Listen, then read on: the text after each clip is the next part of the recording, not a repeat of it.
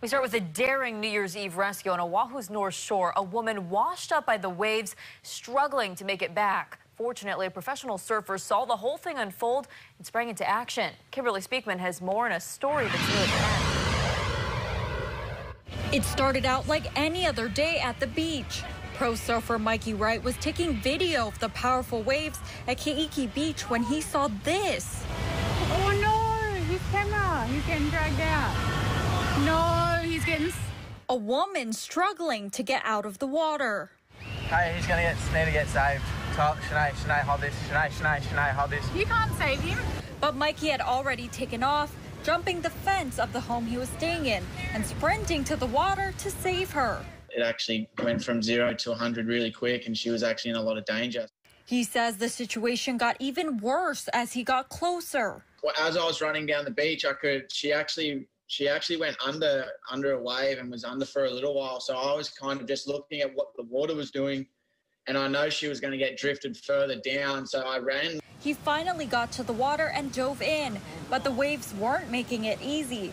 Bystanders watched in fear. But Mikey's experience in the water made all the difference. You know, as soon as I got to her, I was just like, hey, you're okay. We're going to be okay. And as soon as I kind of, started to say that, I just was watching what was kind of happening.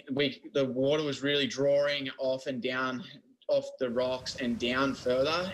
And fortunately, his sister, fellow pro surfer Tyler Wright, was there to guide him.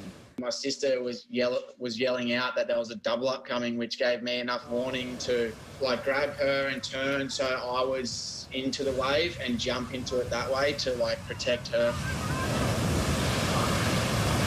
Then the nightmare was over and the woman was safe.